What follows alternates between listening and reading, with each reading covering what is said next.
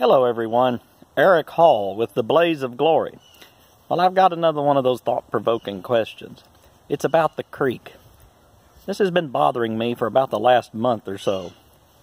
You know, we've debated in the past, do we go up a creek, down a creek? Is it a flooded creek, a dry creek? Well, my question today is, what if there is no creek? What if there is no creek involved in this search at all? We all know how Forrest Fenn likes to play with words and phrases.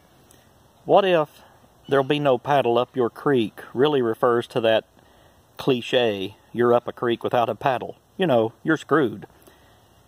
Imagine how that would fit into the poem, and read that third stanza. You know, put in below the home of brown. From there it is no place for the meek. The end is ever drawing nigh. You're really screwed this time, just heavy loads and water high. Now, if you read the poem that way, how might that change your search area? Does that mean you need to stop right here and look for the treasure along the canyon, along the river?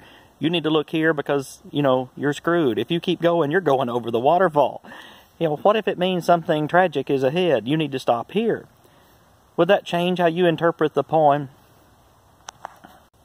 Well, tell me what you think about this. Do you think there has to be a creek, or do we need to completely reinterpret the poem with all of these new possibilities about how Forrest Fenn thinks?